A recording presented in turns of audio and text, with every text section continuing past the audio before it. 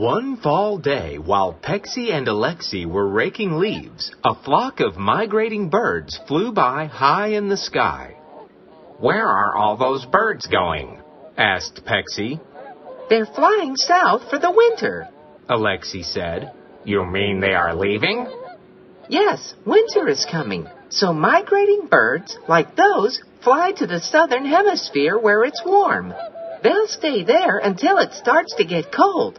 Then they'll fly back to the northern hemisphere where it's warm again."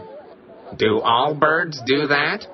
"No, some birds stay here all year long, and some birds migrate to other places."